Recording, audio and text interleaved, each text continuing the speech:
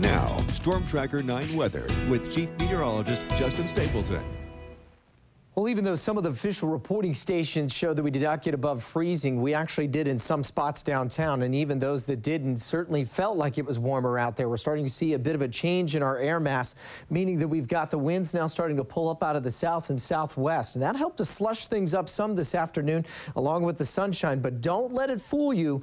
We'll likely see everything that did start to melt today refreeze quickly as we head overnight tonight. Black ice is what they call it officially, and that's the stuff you can't see out on the roadways. So take it easy out there. There's still a lot of snow pack across parts of the southern and central Willamette Valley, and I think that may be a bit of a sort of a cog in the wheel for us as we head in towards our transition tomorrow to a more typical weather pattern, meaning showers and finally temperatures back above freezing. Right now, we've got a warm front now starting to skirt its way across parts of western Washington, and likely could be looking at some icing concerns across Hood River and also up around Portland early tomorrow. Those threats will shift southward in towards our neck of the woods by early afternoon. I'll get into the details here in just a second. But overnight tonight, I'm going to keep us right around 22 degrees. And again, that'll be out towards the airport, probably about 26, 27 as you get inland, which is what we'll see out towards Corvallis, 28, and some freezing fog again towards Roseburg, and just above freezing for the coast. So the rain is back tomorrow. We'll initially see some very light accumulation of freezing rain. It'll probably just be a window of maybe a couple of hours, but it may be out there because of the amount of snow that's still on the ground. If that rain hits it, it will freeze pretty quickly.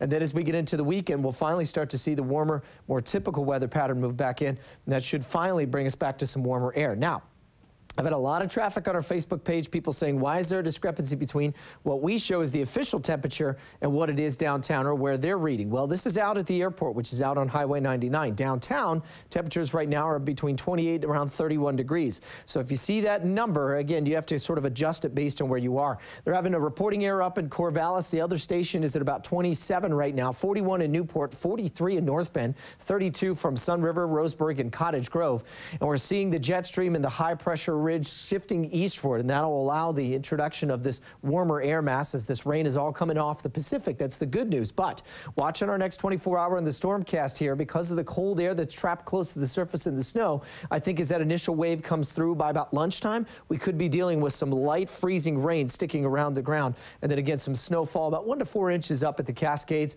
before it all starts to change over. Some of the warmer air scoops that cold air out, and we'll finally get back to a more typical weather pattern. So showers warmer tomorrow along the coast. Temperatures hovering around 50 degrees.